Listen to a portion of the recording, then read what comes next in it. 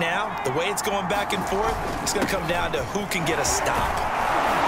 And they get him down, but not before he takes it across the 40-yard line. We'll step aside and get an update when we return to Arrowhead. Now a play fake here on first down. They'll roll him out right. That's caught by the 6'8" tight end. Saw the design in his mind and implemented it. A little zone stretcher here because they started the tight end on the left side of the formation and sent him on a crossing route. And this works really well. This is caught inside the 15. And he gets this one inside the 15, just a yard or two shy of the 10. A big play that time through the air. 32 yards. Mark this play, clip this play for the route running reel. When the team get better, how do we find a way to win the game? He's hoping to lead his team to a successful drive. And 2nd and 10, he'll look to throw again. Looking downfield for Godwin. And this throw will be intercepted. Picked off by Ron Thornhill. And he's able to get it back to the 41-yard line. From the 35 on 2nd down, Mahomes. And Sims lost it. He lost the football. And it's picked up by the Steelers. And a big turnover there as his guys will get. Stop it with just over 40 seconds to go in the first half.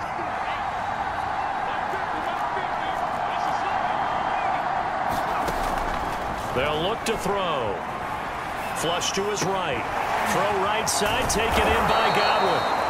That one good for 17 as they're set up better now for 3rd down. Now the Steelers hustling up to the line of scrimmage. Open man is Godwin. It's complete. And he will have a Steelers first down as they're able to get the 3rd down conversion. Now, and they're on the short end of the scoreboard here. Charles, what adjustments, if any, do you think they need to make for the second half? Well, paraphrasing the gold medal hockey winning coach Herb Brooks, I just say you continue to play your game. Throw the ball. They had success doing it in the first half, so make sure you keep getting the ball to your playmakers, a little bit more to the perimeter perhaps, but hasn't been his so far. I don't know if the legs are a little bit heavy. Sometimes having to hang out all day and play doesn't exactly play to your advantage, but it's been a tough go for him. Every time he looks up, somebody's there defensively. That was the same case on that play. And that's going to be need to get it to the 30 for a first. This is 3rd down.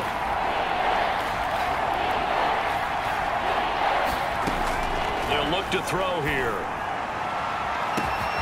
And this is taken in at the 5. And they are able to stop him, but he does take it all the way to the 2. A big connection on that one. 36 yards. Well, make that now 2 completions for him on this drive, and these aren't ordinary completions. They're big ones. Yeah, these are the types that make a secondary talks.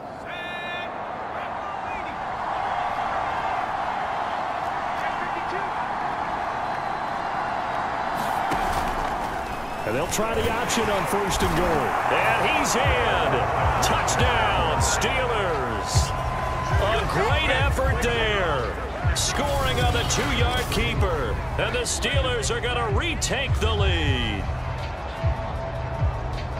Offensively, pretty effective option play there for the score. Taking the hit, but incomplete.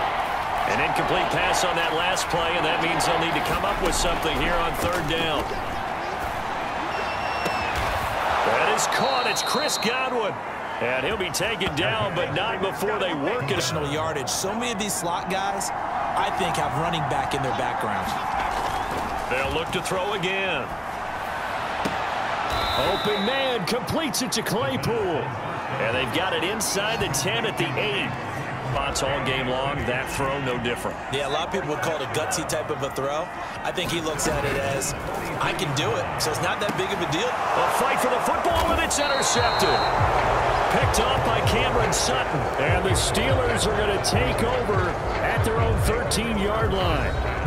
CD, he tried to kind of lob that one in there. It looked pretty going through the air. The problem was it was in the air a little bit too long.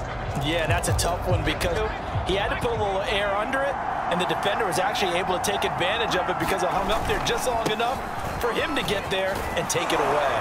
And he's taken down, but not before he gets this across the 25-yard line.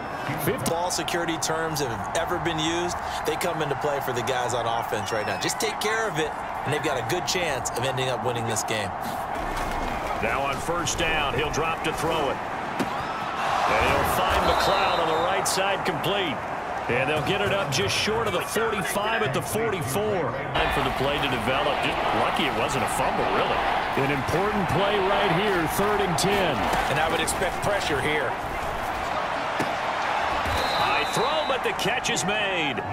And he will have a Steelers first down as they're able to get one of the bigger plays in the game thus far. And the crowd getting into it as we come up on a big 3rd down.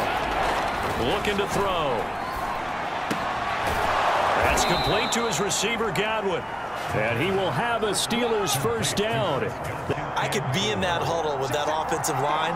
I know exactly what they're saying. If you call a pass play here, we're going to call timeout.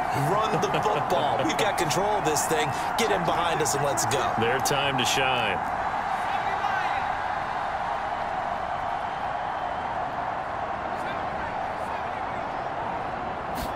Second and 4. This is caught. Touchdown. Chase Claypool. His first touchdown here of the new campaign. And the Steelers are going to add on to their lead.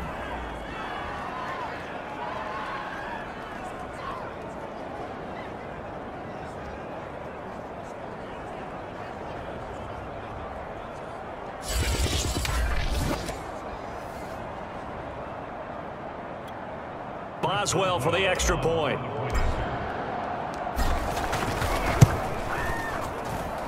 And his guys will take a 10-point lead. So that one a pretty time-consuming 10-play drive. Down by 10, a minute 53 remaining. How will this thing pan out? We'll watch as they come up on first down.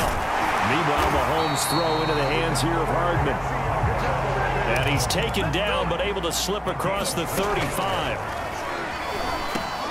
Pass complete to Edwards-Helaire. Now, after the completion, we're going to get a timeout, an injured player. We'll step aside and get an update when we return to Arrowhead. Second down at 6 now from the 42. Mahomes. Connecting with Hill. And he'll work it across midfield inside the 45. First down now, but the clock continues to move. Mahomes to throw it. He's going to find his tight end, Gray, complete. And to the 36-yard line, taken down there after getting 8 yards. And his throw is going to be incomplete. And now the focus is really clear. They need to get that first down and either get out of bounds or maybe use one of those timeouts. After the incompletion, here now, 3rd and 2. Let's go, D. Big series right here. Mahomes. He'll get this into the hands of Hill, complete. Counting down to 30 seconds remaining. Mahomes will throw. And he's wrapped up. Taken down. Back at the 25. Now another timeout called for by the offense, as they'll stop it with 25 ticks remaining on the clock. Here's Mahomes. Uses the stiff arm. The Chiefs quickly now going to use the last of their timeouts, as the clock will stop with an even 20 seconds left to go. So it's 3rd and 6, and this will be the 8th play of the drive. Mahomes.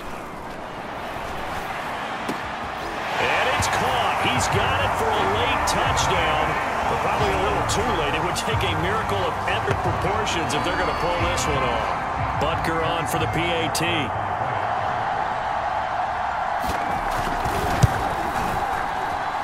And the lead is down to a field goal now.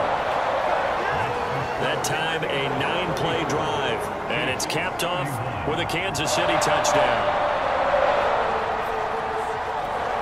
So the clock sits at 16 seconds as they line up for the onside kick.